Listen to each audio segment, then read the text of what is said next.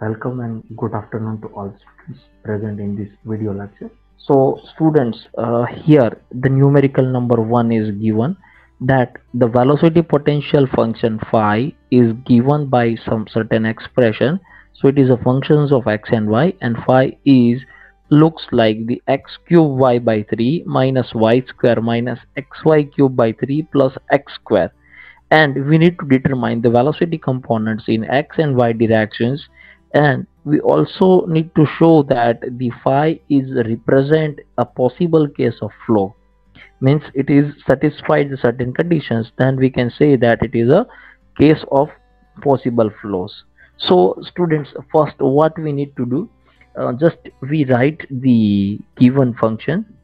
So here it is a phi is given, so it is x cube y by 3 minus y square minus xy cube divided by 3 plus x square. Now students, first of all, what we need to do, we have other definitions of phi, and we know that if we do the partial differentiation of this velocity potential with respect to x, we have the velocity in that direction. That direction means the u, and if we do the d phi by dy, then we have the velocity in y direction, and that component we represent using the v.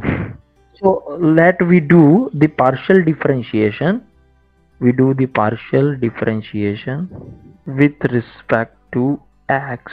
So what we get, del phi by del x, and the partial derivatives of this is a 3x square, y by 3 is a constant, minus y is constant, so we have this 0, minus x, so differentiation of x with respect to x is 1, so we get a y cube by 3, and plus here it is a 2x. Similarly, when we are doing the partial differentiation of phi with respect to y, then we have this value, that is the x cube by 3, and the derivatives of phi is 1, minus here it is 2y, minus x is constant and y means 3y square divided by 3, and plus the x square is 0. So finally our expression for this partial derivatives of phi with respect to x and y, we have, this is the 3 is cancelled out, so here we get this as x square y minus y cube by 3 plus the 2x. Similarly, here we get this is the x cube by 3 minus 2y minus 3 is cancelled out, so we get x into y square. Students, now what we do, we have this, the velocity component from this expression, so we have the velocity component u equals to the first one, that is the x square y minus y cube by 3 plus 2x, and similarly we have the v, that is the x cube by 3 minus 2y minus x square xy square. So this is our first finding that is required from velocity component in x and y direction from the velocity potentials. Now we are going to solve the second. So here just I am writing down the first one, and now second is we need to check that this is the case of possible fluid flow or not. So for possible fluid flow case, either we need to go for the Laplace equations or the our continuity equations. So let's we check for any case of phi, it will satisfy the Laplace equations or the we can say that it is the continuity equations. So here in this case we are taking the Laplace equations. So del phi square by del x square plus L square phi by del y square, which is equals to 0. So now we do the differentiations of this d phi by dx. So we have this d phi by dx which is equals to the x square y minus y cube by 3 plus 2x. Now we do the again derivatives of the same. So del square phi by del x square means again we have to do the partial derivatives of this expression with respect to x. So here we get 2xy minus, here it is only y, so it is 0, and here we get the 2. So our final answer is the 2xy plus 2. Now similarly we do the differentiations of this y. So del phi by del y we have, this is the x cube by 3 minus 2y minus xy square. Now again we do the partial derivative of the same expression with respect to y. So we get, there is no y term in first term, so 0, minus 2 is there, and here we get the minus 2xy. So we have minus 2xy minus 2. So if we put it down the value over here, so we have this 2xy plus 2, that is for del square phi by del x square, plus del square phi by del y square, we get minus 2xy minus 2, and finally we get the 0. So which says that this Laplace equation is satisfied. Hence we can say that with this phi expression the flow is possible. So in this way we need to solve the numerical. Now we are going for the next numerical. So numerical number 2 is the velocity component in the two-dimensional flows are given, and so that represent a possible case of irrotational flow. So here we have to satisfy the two things given data. The velocity components in two-dimensional flows are u equals to y cube by 3 plus 2x minus x square y, and v equals to x into y square minus 2y minus x to the power 3 divided by 3, so that this function represent a possible case of an irrotational flow. So students, here we have, first we need to check that the flow is possible or not, and second things we need to say that the flow is irrotational or rotational one. So we need to check the two different conditions. But before going to check these conditions, we just do the differentiations of u and v with respect to x as well as with respect to y, so that we have both the components. So let me take the first u equals to y cube by 3 plus 2x minus x square y, and for v equals to xy square minus 2y minus x to the power 3 divided by 3. So here first what we have decided that if this component of the velocity satisfied the continuity equation, then we can say the flow is possible. So for two-dimensional, because here two velocity components are given, so we assume, or it is given, that is a two-dimensional flow. So we have to write the two-dimensional continuity equations. So two-dimensional continuity equation, and continuity equations we know that del u by del x plus del v by del y equals to 0. So now we require these two values of u with respect to x, and we have to do the differentiation with respect to y. So first the del u by del x 0 plus 2 and minus, here it is 2xy. Now del v by del y means we have to do the partial differentiation of this expression with respect to y. So here we get the 2xy minus, this is the 2, and here minus we get the 0. So now we put down the value over here. So del u by del x, we have this 2 minus 2xy plus this dv del v by del y, so we get 2xy minus 2. So this is cancelled out as well as this 2 is cancelled out, and finally we get the 0, which satisfied the two-dimensional continuity equation. So our conclusion is it is the possible case of fluid flow.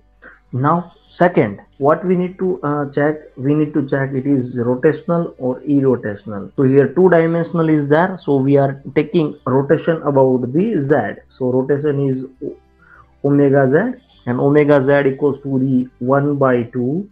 It is the bracket del v by del x minus del u by del y. So now what we need to do? We need to do the differentiations of v with respect to x and u with respect to y. So let me check the del u by del y.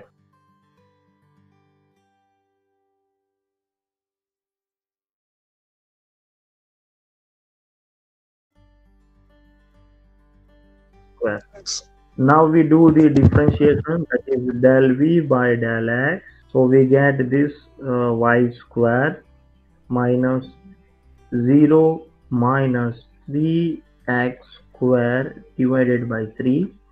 So we get y square minus x square. Now we put it down the value over here. So 1 by 2 del v by del x. We have this y square minus x square minus del u by del y. So we get the y square minus x square. So finally we get 1 by 2 into the y square minus x square minus y square plus x square, and finally we get the answer, that is 0, and which shows that rotation is 0 means it is the case of irrotational flow. Here our conclusion is rotation is 0, so it is a case of irrotational flow. So in this way we need to solve the numericals. Now we are going to solve the next numerical, that is a numerical number 3. So let's start with the numerical. So here the given velocity potential function is given, and that is n x to the power 2 minus y to the power 2. Now, and where n is the constant, so n is a constant or it is a numerical value, means it has a value like 2, 3, 4, 5, 6 like that, but it should be any numbers. So it is doesn't relevant with this x square and y square. So what first we do, as per the definitions of the velocity potentials, that if you do the differentiation with respect to x, you get the velocity in that directions. So it is the u. So let we do the differentiations of this with respect to x. So here the velocity potential is n x square minus y square. So we get n is out of this differentiation, and x square is a 2x and y is a 0. Similarly, if we do the differentiations of this velocity potential with respect to y, then we get v. So again we do the differentiation of this velocity potential with respect to y. So here it is n x square minus y square. So n again is constant, x square it is 0, and 2y, that is a minus. So in this way we get these two components, u and v. So u is 2nx and v is minus 2ny. Now first we need to check that flow is possible or not. So we have this two-dimensional flow. So we write the two-dimensional continuity equations. So the continuity equations is del u by del x plus del v by del y equals to 0. So let me check that del u by del x plus del v by del y. So we need to do the differentiation of u with respect to x. So we get the 2n, and here we need to do the differentiation with respect to y. So we get minus 2n. So let me put down the value. So is equals to, here it is a 2n and here it is a minus 2n. So we get the 0. So which says that this potential function is satisfied the continuity equations, and our conclusion is the flow is possible. Now second things, we need to check that whether it is the rotational one or irrotational one.